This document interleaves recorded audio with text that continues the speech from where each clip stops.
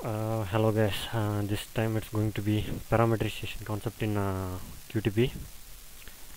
Parameterization is a process in which the variables are substituted for the hardcode values. This will help us to perform the same operation with multiple set of data. Let me open a recorded test. This test I have recorded, which has been shown in a tutorial named QTP Recording process. Before going through this tutorial, just go through the tutorial and start listening.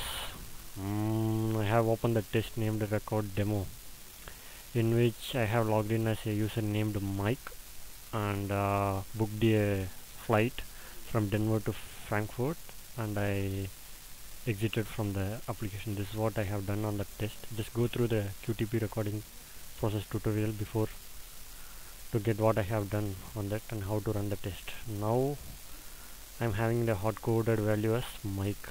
I want to run the same test for different user login IDs. That means for the first iteration it's going to be Mike, second iteration it's going to be Paul, third iteration it's going to be say the name Mark. So let me show you how to do the parameterization. Just navigate to the keyword view. In that you are having the agent name object as set it as Mike. Just select that object, click on the icon, select parameter, select the option data table and give some name as a login name and click on OK. So in the data table you are getting the hard-coded value. The first value is Mike, so in the first iteration the test will run with the login ID of Mike. In the second iteration it's going to be Paul, and in the third iteration it's going to be Mark. So I am running the same test with 3 test data, and in each iteration it will log in with these login names. Just navigate to the key export view to see the parameterized value. Let me open the flight application to run the test. Where is that? Quick test professional sample application flight. No need. Okay, I am saving this test.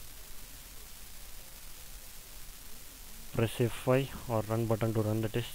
Keep the default location for the result folder. Click on OK. So my test execution started. First time it's Mike.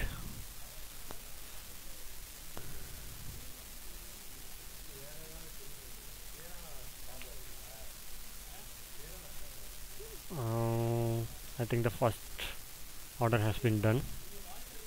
Click on so the second time, in the second iteration it's Paul now, and third iteration is going to start. This time it's Mark. Don't worry, we will analyze the test results, so it will give you the runtime values, means what are all the login IDs set in each iteration. I will show you once the result page got generated. Now my result page got generated. View, expand all. In the first iteration agent name is Mike, and on the second iteration it has been set as Paul, and in the third iteration it's set as Mark. So this is how you need to do the parameterization using the QTP tool, and this is how you need to run the same test with different test data in each iteration. Hope this helps you. Thanks and bye bye.